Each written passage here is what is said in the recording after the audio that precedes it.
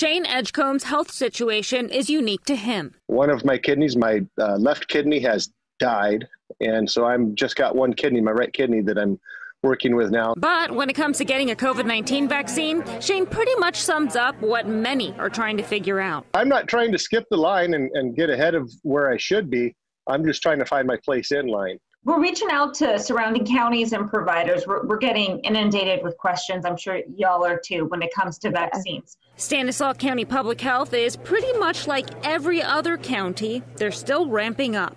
Majority of our vaccines have been provided through the hospitals and clinics in Stanislaus County. Once we have a solid number of providers and just local providers signed up, we are going to start rolling it out. When you look at the tiers and the subset of the tiers, there's a lot of categories. Dr. Brian Evans is with Sierra Nevada Memorial Hospital. I've gotten a lot of questions about specific patients who are a certain age or have certain medical issues, and they really do want to know, when are they in line? When can they expect to get the vaccine? They really want a date. And the challenge of this, I think, has been that the logistics of vaccine delivery in the United States has been really challenging. For example, in Nevada County, the vaccines are trickling in.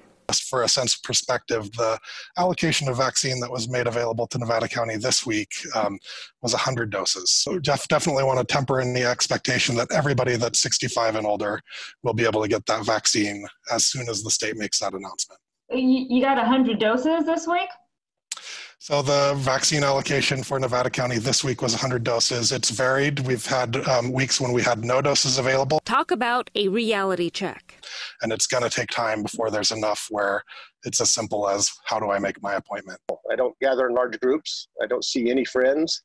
And, if I can get that 2 weeks sooner because of my condition, then I'd like to get it, just on top of the fact that, I don't want to get this stuff. Vicki Gonzalez, KCRA 3 News.